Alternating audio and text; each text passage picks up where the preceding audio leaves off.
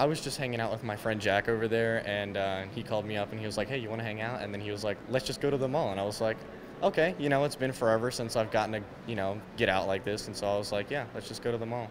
It's gotten pretty boring, so when we finally got the chance to go out again, I was pretty excited. Well, I was just curious to see like how many stores were open, obviously, since of the whole pandemic. I got some graduation money, Almost every store I had been to had been like stay 6 feet apart from everybody. Yeah, I feel pretty safe here.